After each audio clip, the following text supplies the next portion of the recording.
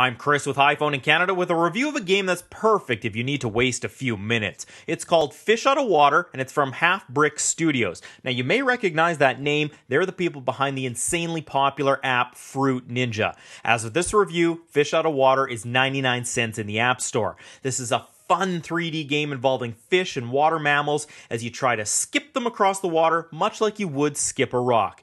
Now, each of the 6 water characters has its own unique properties and will react differently with the water and the weather. So, much like skipping a stone, the object here is to launch the marine mammals as far as possible while getting the maximum number of skips. Now, you get 3 tries, and at the end, your performance is judged by 5 crabs who will give you a score ranging from 0 to 10.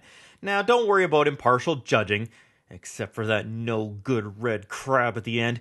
Each one is judging you specifically on a performance such as distance or skips. Now, my best score so far is 9.8.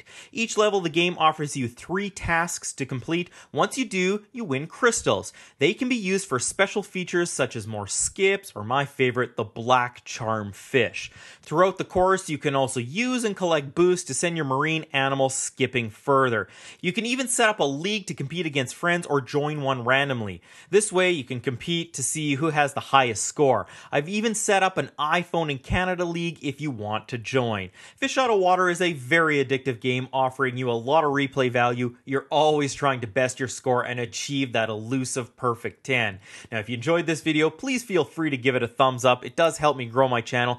And please feel free to subscribe. That way you won't miss any of my future videos such as this one, which will be coming soon. For more daily iPhone news, check out iphoneincanada.ca. I'm Chris with iPhone in Canada. Thanks for watching.